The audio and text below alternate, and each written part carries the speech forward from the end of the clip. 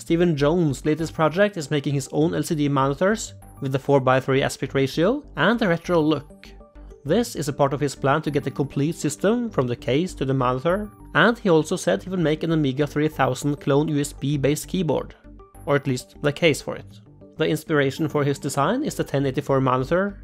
It will have internal speakers, support for HDMI, VGA and component, but probably not 15 kHz RGB signal.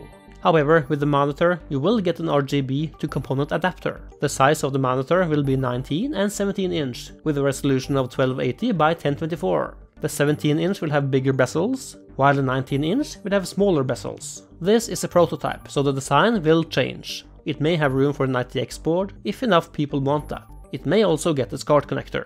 At one point, he said he wanted to use high quality LCD panels, but that they are standard 60 Hz. If the monitor can't display 50 Hz, I am a bit worried that the games might stutter, because I have tried that before. I have not been able to clarify this yet, so we will have to wait and see. But when can you buy this monitor? Not before 2023.